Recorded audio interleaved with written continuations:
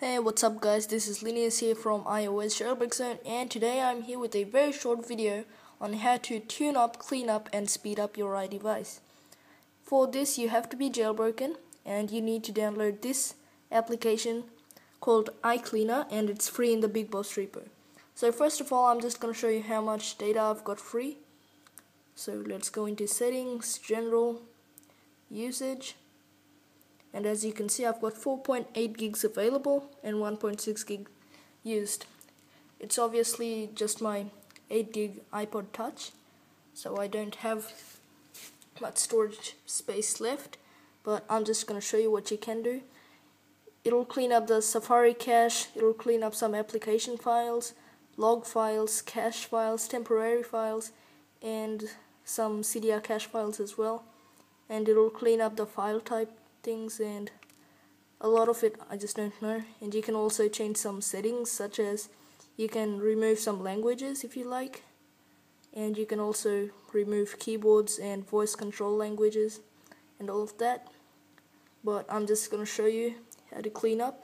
So you can click on analyze and it'll show you how much you can clean up, but for this video I'm just going to tap on clean and it'll start cleaning up.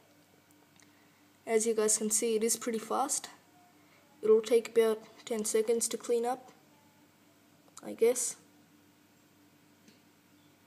Going pretty fast so far. And then I'll have to respring and you guys will be able to see that I have freed up some data.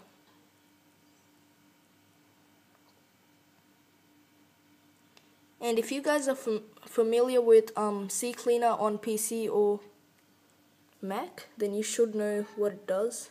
And as you can see, I freed up 32 megabytes, deleted 10 files, and it's respringing right now.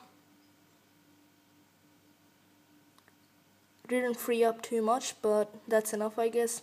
But if you have installed lots of tweaks and mods and hacks and everything else, like lots of CDR apps, and if you have a lot of data on your phone, a lot of cache data, and you haven't been deleting your history and that, then this will free up about 200 megs, but I only freed up 32, so I'm just gonna go back to it.